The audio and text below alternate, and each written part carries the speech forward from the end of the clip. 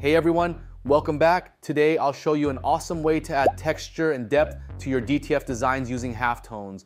We'll talk about what halftones are, why they're great for DTF printing, and the different styles you can use. Plus, I'll show you how to create a one-click Photoshop action for halftones to make things super quick and easy. Let's get started.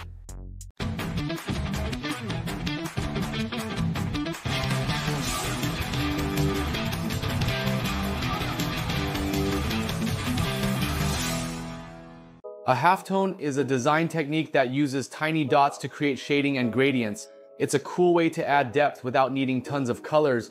You've probably seen it in retro comic books and newspapers. By changing the size, spacing, and shape of the dots, you can make areas look darker or lighter, giving your designs a really cool textured look. Halftones are great for DTF printing because they save ink, cutting down on cost by adding shading without using solid colors. They also add a cool vintage texture, make prints lighter and more breathable on fabric, and with a custom Photoshop action, you can apply the effect in one click, saving time on every project. Now let's dive into the step-by-step process of applying a halftone effect to our artwork. As we go, we'll explore the different types of halftones, how to apply frequency, and what it means for halftone quality. To start, upload your sample artwork and ensure it's set to a 300 dpi resolution. This will give us the best quality for our final print. Once the image resolution is okay, we can proceed to the layer panel and make a copy of our image. To copy, simply press Ctrl+J to duplicate image you selected. You can rename this copied image layer to avoid confusion and keep track of our layers.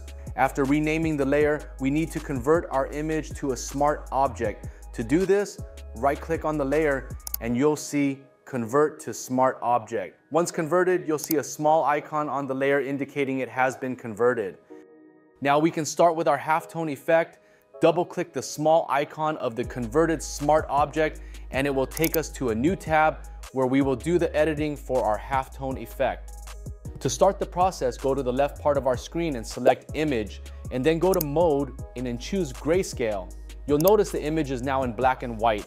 It's up to you if you want to improve the shadows and highlights of our image. To do this, you can go to Image again, then Adjustments and select Levels. A box will appear where you can adjust the appearance of your image. Once you're satisfied, just press OK. In this part, we'll focus on the different types of halftones we can use and explore how adjusting the frequency, either lower or higher, affects the final look of the halftone effect. This will help us understand the variations and how they impact the design. In our next step, go to Image, then Mode, and select Bitmap. A prompt will appear asking if you want to flatten layers. Just click OK. Another box will pop up for the output resolution. Make sure it's set to 300 dpi. For the method, ensure you select Halftone Screen. After pressing OK again, a final box will appear where you can adjust the frequency, angle, and shape settings for your halftone effect. To put it simply, frequency in halftone determines how close or far apart the dots are. Higher frequency packs the dots tightly, giving a finer, more detailed look, perfect for smooth gradients and intricate designs.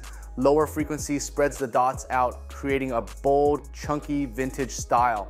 The frequency you choose can really impact the design's vibe, whether you want a sharp detail or retro texture. As for angle, feel free to experiment. Changing the angle can add even more uniqueness to your halftone effect. Back to editing. Here we'll start with an 16 frequency and a round shape halftone to see the result. Later we'll experiment with different shapes, but for now we'll stick with this setting to get a clear idea of the outcome. Just press OK. At this zoom level, the halftone effect might not look very obvious, but if we zoom in, we'll see that it has indeed been applied. The highlighted parts of our original image have been converted into halftone dots, and you'll notice that the image is now black and white, but we're not done yet. Next, we'll select the entire image by pressing Ctrl+A, then copy it by pressing Ctrl+C. Now let's go back to our original document to continue. For the next step, ensure our halftone smart object is selected. In the Layers panel, click on the Add Layer Mask icon at the bottom, which will add a blank white box next to our current layer. Then hold the Alt button and click on the mask to turn our document completely white. This is where we'll paste the copied image from earlier. Just press Ctrl+V to paste it. allowing us to use the mask to control where the halftone effect appears. After that, go to solid color and select it. Choose a dark color in the color picker to serve as the background. Rename this layer for organization and position it below the halftone layer. And here we have our halftoned image. Here we're using different frequency settings. As mentioned earlier, a lower frequency spreads the dots further apart, which creates a bold retro look that works well for designs with a more textured or vintage feel. On the other hand, a higher frequency brings the dots closer together, resulting in finer details and a smoother appearance.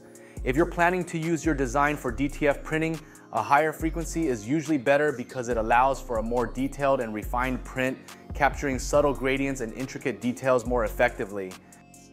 And we're not limited to just round-shaped halftones here. There are many other styles, each adding a distinct texture to your design. For example, diamond halftones create a sharp geometric feel, adding a bit of edge to the artwork, suited for modern geometric designs or any artwork that could benefit from a bit of edge. The angular pattern adds a touch of boldness and can make parts of the design stand out. Ellipse halftones are similar to round shapes but add a slightly stretched oval look for a more stylized effect, ideal for softer, more organic designs or stylized illustrations that have a flowy or dynamic feel. The ovals create a subtle shift from the round dots, adding a bit of variation that's noticeable but not too extreme. One of my personal favorites, the line halftone gives a sleek stripe texture that's perfect for adding movement or a modern feel, perfect for futuristic or tech-inspired designs. These are excellent for creating a sense of motion, adding a sleek, minimal texture that enhances depth without too much detail. Line halftones are also great for shading as they create a smooth gradient effect. Square halftones have a blocky appearance, which gives a pixelated or digital vibe to the design, ideal for designs with a digital or pixelated look, or when you're aiming for a bold graphic style. They're also useful if you're working with low-resolution images or want to emphasize a digital aesthetic. Lastly, cross halftones combine horizontal and vertical lines, creating a mesh-like effect that adds a lot of visual interest. Best for industrial or grunge-inspired designs, as the mesh-like pattern gives a rugged, almost gritty texture. This style works well for DTF or screen printing on apparel, as it stands out with a bold, textured look that holds up well in print. Now that we've covered the types of halftones, let's move on to Photoshop actions. A Photoshop action is a recorded set of steps or commands that you can play back automatically to apply to your images. It's like a shortcut to save you time. Instead of doing each step manually, just click on the action and Photoshop will do it for you.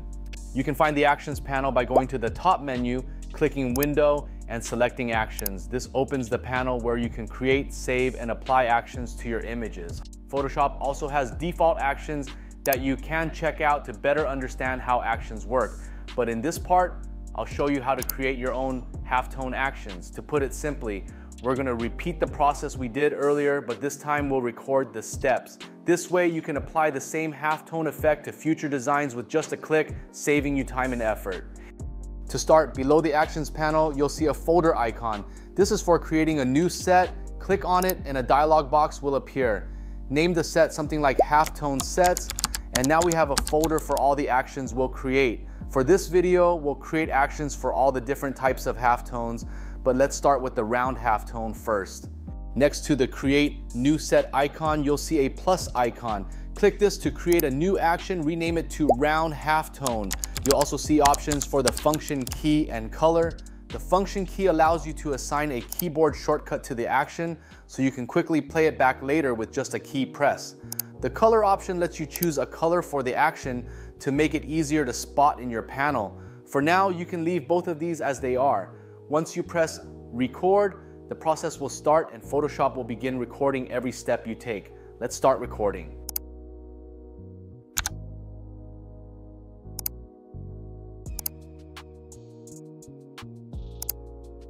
As you can see in the Actions panel, every step is being recorded. Photoshop keeps track of everything you do, like changing settings or clicking buttons. Each action shows up as a step in the panel, so you can see what has been done.